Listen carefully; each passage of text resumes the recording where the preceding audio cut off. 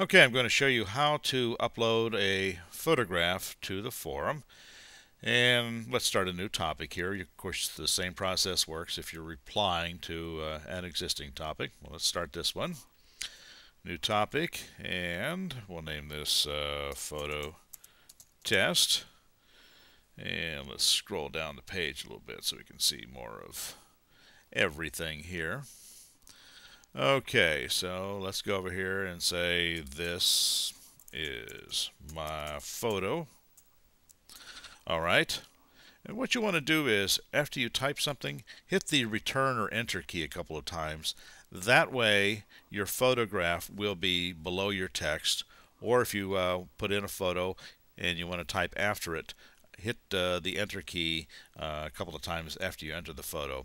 Otherwise, what's going to happen is you end up with your text being beside your photo on the page, and sometimes it can look rather awkward.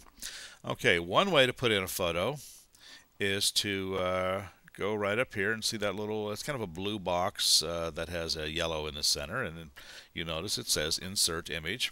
We click on that, and it brings up a little box that allows us to either type in or paste the web address for a photograph. And this can be one that's sitting on your own server, or if you have one of those Flickr accounts or that sort of thing. So let's type in an address here.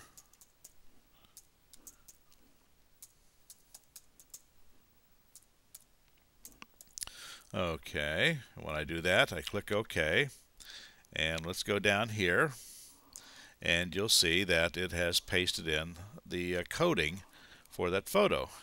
Now, I want to put my cursor at the end of that coding, and again hit the return key a couple of times, and now my cursor's down there. And we're going to try another method for inserting photos, and this is actually uploading photos. So we'll go down here, and you'll see a little section right below the text box that says Browse and Upload.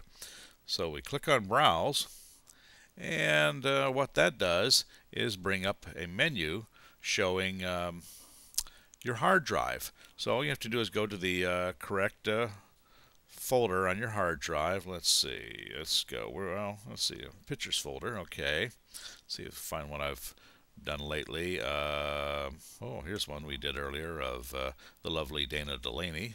Okay, so I click on that, and we go back down here, and now notice that the space next to the Browse button is filled in, showing the location on my computer of that particular photograph. So now we're going to upload it to the forum servers by clicking Upload, surprisingly enough. And once that's uploaded, you'll notice that above the Browse area it says Manage Current Attachments and 1, letting me know that I have one photo available that I can insert into my post. And remember, we went over here and we put our cursor down below the last one. So what it's going to do is it's going to insert the photo wherever I have the cursor. So I've got it there. Let's go back over here to Manage Current Attachments. We click on that, and it shows me the name of the photograph, and it has some marks to it, next to it. This one right here with the red X, if you decide, nah, I didn't want to use that one, click that, and that deletes it. Click the one right here that has a little green cross in it, and I don't know if you can tell by looking at the video, but that is a green cross. Click that, and you'll see that it has, in fact, inserted the photograph into the text box. And you'll notice that the photograph coding may be highlighted, and you want to be very careful before you do anything. Don't hit the return key as long as that is highlighted, because it'll just delete that. Again, take and put your cursor, click after that, and once it's no longer highlighted, then you're safe to hit the return key and go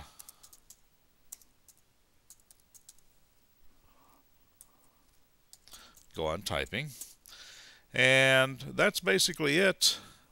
From this point on, you can just continue typing, do whatever you want to do, and then when you're all finished up, just click down below to post your message, either a new topic or a reply.